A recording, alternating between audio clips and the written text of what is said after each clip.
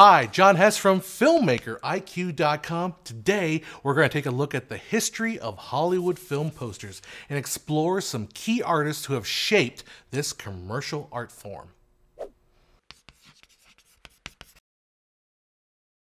The movie poster dates back as far as the motion picture itself, and why shouldn't it? Signs for events have been needed since antiquity.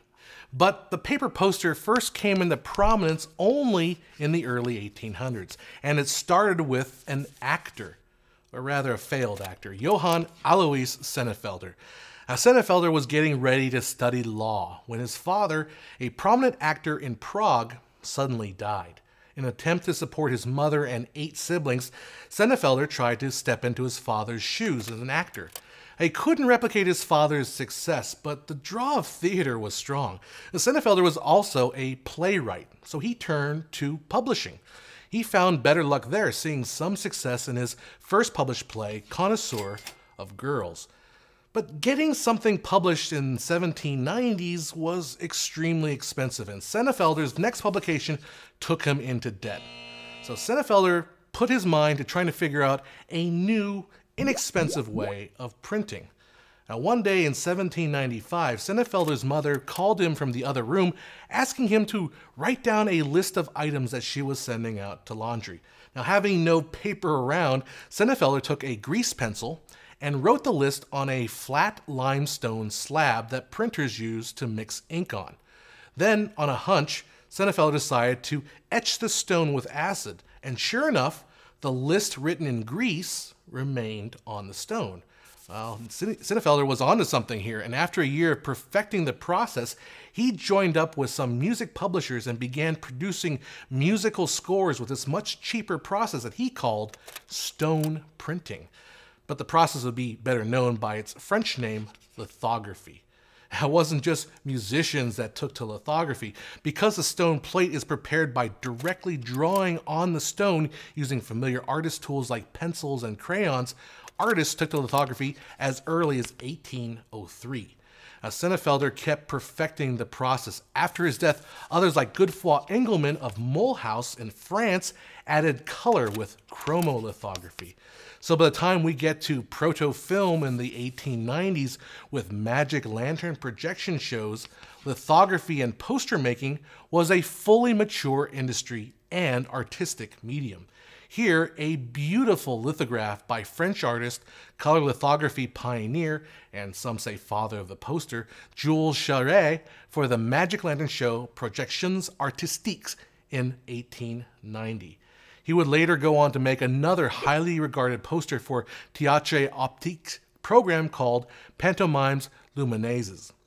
And now we get to the poster that I use over and over again in these courses to represent the Lumiere brothers' groundbreaking first ever commercial public film screening on December 26, 1895 in the basement of the Grand Café in Paris. This poster, illustrated by Marceline Azul, depicts a scene from the film La Rivière Arrosée, the sprinkled sprinkler, marking the first time a poster was used not only to advertise a film, but to advertise a specific film, and even the first time the movie scene was depicted in a poster. Now, across the pond in the United States, as Thomas Edison consolidated his control and standardized the newborn film industry in the late 1800s and the turn of the century, he standardized the movie poster as well. The one sheet, 27 inches wide by 41 inches tall, became the standard dimension for Hollywood movie posters, shown inside and out of the movie theater. Variations came with the 1 sheet from the 3-sheet poster, the 6-sheet poster, and even up to the 24-sheet billboard-style poster, which measures about 9 feet by 20 feet. Now, keep in mind that this is an era of this single-screen venue. From Nickelodeon's even moving into the movie palaces of the 1910s, these theaters had only one screen, which they would show only one preset program of films. So when a theater played a certain movie, The entire advertising for that theater was dedicated to just that one film. To complement the movie poster, which was posted on the outside of the building, a variety of smaller advertising sizes popped up, from the window card, which measures 14 by 22, to the lobby card, which features scenes from the film and printed on 11 by 14 cardstock and usually displayed in a set of 8. Other sizes like banners, door panels, and subway sheets have also evolved as promoters saw their need.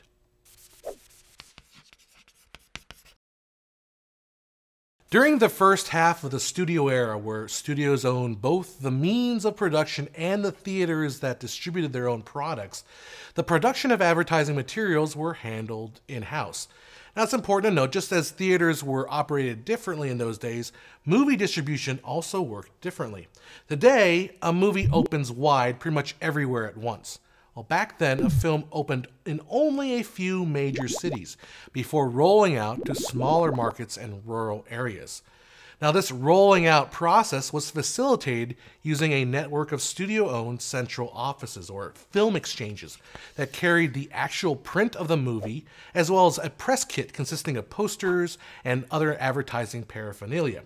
Each theater would come into the film exchange and check out a copy of the film and posters for their run, and then return them all when the run was finished. In this case, movie posters and lobby cards would be used over and over again as movies made their way from town to town. Well, this shipping and handling was starting to become a logistical nightmare, especially with something as fragile as a movie poster. This was a business that the studios would happily outsource. The National Screen Service, originally created in 1920 to create movie trailers for the studios, saw an opportunity in the movie poster business as well. By the mid-1940s, most of the major studios had deals with the NSS to manage their movie poster distribution. The studio would send the NSS the artwork. The NSS would print and distribute the movie paper, as it was called, directly to the local film offices and theaters, and print new ones as pieces became damaged. To manage all of that, the NSS developed a numbering system, which happens to be really useful for the modern poster collector. From 1943 to 1977, the NSS marked posters with 2 digits, followed by a slash, and then up to 4 digits. The first 2 digits were the last 2 digits of the year of release, and the last digits indicate what number film it was. So if you saw 58223, that meant the film was released in 1958 and was the 223rd movie to be released that year. In this case, Attack of the 50-Foot Woman. If the poster was a reissue, you would see an R at the beginning of the number. Now, sometime in 1977, they removed the slash. Through arrangements with all the major studios, the NSS basically held a natural monopoly on poster production. Nearly 90% of all Hollywood posters found their way to the public through the NSS offices. But their control of the industry began to fade in the 70s and 80s with the rise of the modern multiplex and a new strategy of wide release. Now a lobby couldn't be dedicated to just one film, so sizes like half sheets, 3 sheets, and lobby cards started to disappear. Secondly, with the wide release strategy, which took advantage of economies of scale with national advertising, you don't need to keep track of replacement movie paper. With a simpler movie poster ecosystem, studios took back the responsibility for creating their own posters. By the end of the 1990s, the NSS had only 3 offices remaining. In September of 2000, Technicolor purchased what was left of the NSS and shut down the remaining offices. Although lobby cards have all but disappeared, a new type of movie paper has begun to grace the lobbies of multiplexes: the movie standee. These are often cleverly designed cardboard creations that entice fans to interact and grab a picture for a bit of word-of-mouth advertising via social media. Unfortunately, their sheer size makes the market for collectible standees a little bit difficult.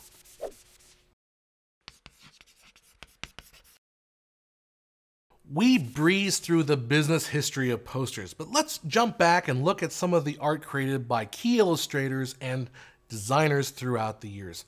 And honestly, this is where you can really get lost in some amazing work.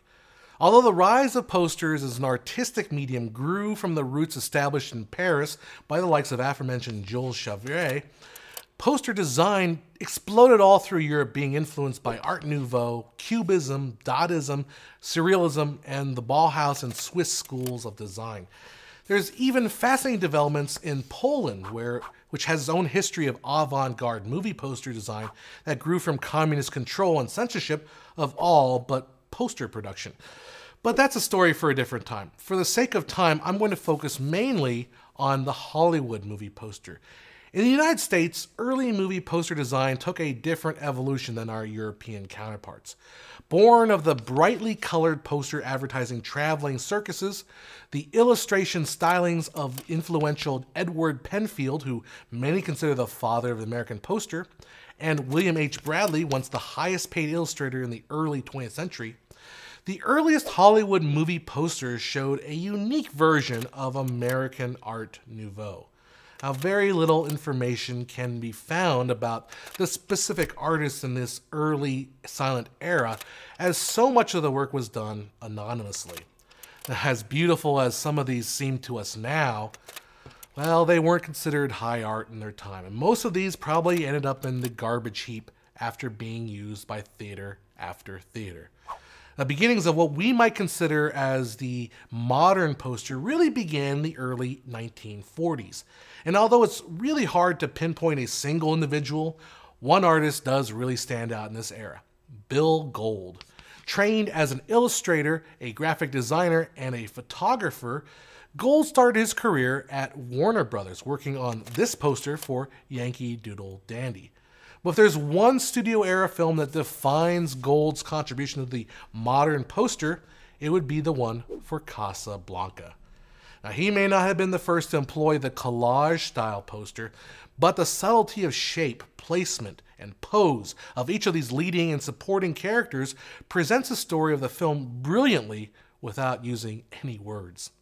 In 1962, Gold opened up his own firm, Bill Gold Advertising, and the list of movie posters he's been involved with as a designer is absolutely stunning. From My Fair Lady to Hair, Clockwork Orange, Alien, Deliverance, James Bond for Your Eyes Only, Bullet, Dirty Harry, oh, not to mention every single Clint Eastwood movie until Gold's retirement in 2004. Not only did Gold design many of these posters, but as we shall see, many fantastic artists would find their start with his agency. Now, backing up to the 1950s, of course, we have the name that dominates so much of movie design: Saul Bass. Though he may be better known for his title sequences, Bass was influential in the spread of minimalism and kinetic typography in movie poster design. As we glance at some of his pieces, we see a much more emphasis on simple but powerful shapes. Bass would probably be more of a bridge between the American illustrative poster and the more abstract posters that were coming out of Europe. Working with Bill Gold and Saul Bass was an illustrator from Kansas by the name of Bob Peak. Peak was first hired to illustrate the poster for West Side Story. Not the iconic fire escape minimalist poster that Bass was responsible for, but this one. From there, Peak made his way to Bill Gold's agency, where he illustrated My Fair Lady, In Like Flint, and Excalibur.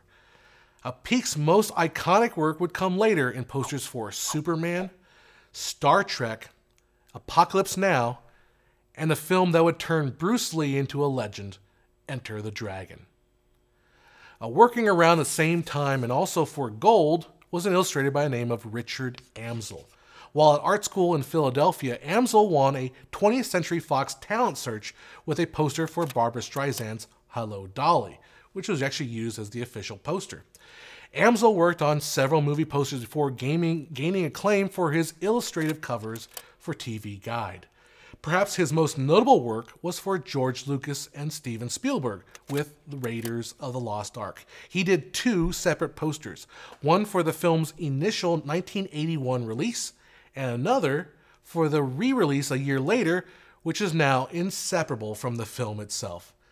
Unfortunately, Amsel's career was cut short as he died from complications of AIDS just shy of his 38th birthday. Another illustrator had to take up the pencil at Lucasfilm, Drew Struzan. Struzan's first encounter with Lucas Universe came when he was asked to create the figure drawings for the 1978 re-release of Star Wars. Dubbed the Circus Poster, it cleverly simulates a torn poster bill as a way to fit the credit block beneath the artwork. Struzan worked on iconic 80s movies like Blade Runner, The Thing, Cannonball Run, the Police Academy series, Back to the Future, E.T. the Extraterrestrial, The Muppet Movie, Coming to America, First Blood, Risky Business, An American Tail, and The Goonies, just to name a few. But he will probably be forever known by his association with Star Wars, for which he created posters for the 1990 re-releases and the prequels, as well as picking up Indiana Jones after Ansel's death with Temple of Doom, The Last Crusade, and The Kingdom of Crystal Skull before he retired. In the same league as Struzan is John Alvin. Alvin was working as an animator when he got invited by a friend to work on the poster for Mel Brooks' Blazing Saddles. Now, Brooks loved Alvin's work so much that he brought him back for Young Frankenstein, History of the World Part 1, Silent Movie, and Spaceballs. And after that, Alvin really didn't need to look for work as his phone was constantly ringing with poster requests. His work includes the iconic poster for Blade Runner, Cocoon, 10, Aladdin, Beauty and the Beast, The Lion King, Empire of the Sun, Rain Man, Batman Returns, and Batman Forever. Again, just to name a few. As you might be able to conclude, as we get into the 80s and 90s, illustrated posters began to fall out of fashion in favor of digital photography. That's not to say that photography and digital can't create the visual flights of fancy that illustration can. Although it's really easy to be cynical and bemoan the dearth of creativity in modern film posters with its over-reliance on tropes and cliches, well, the fact is the same could be said of the actual films themselves. It might be considered low art by some, but the movie poster and paper advertising have the power to promise adventure, laughs, thrills, desires, and titillation, while at the same time being a catalyst for the strong emotional memories that we create when we go to the movies. It's just advertising, yes, but it's also iconography, a strange intersection between art and commerce where you really can find some great inspiration. Now, we've listed 6 artists, but there are countless more, both past and present. Do some research, get inspired, and go out there and make something that demands an awesome poster. Make something great. Follow us on Facebook and Twitter. Consider becoming a patron on Patreon. I'm John Hess, and I'll see you at filmmakeriq.com.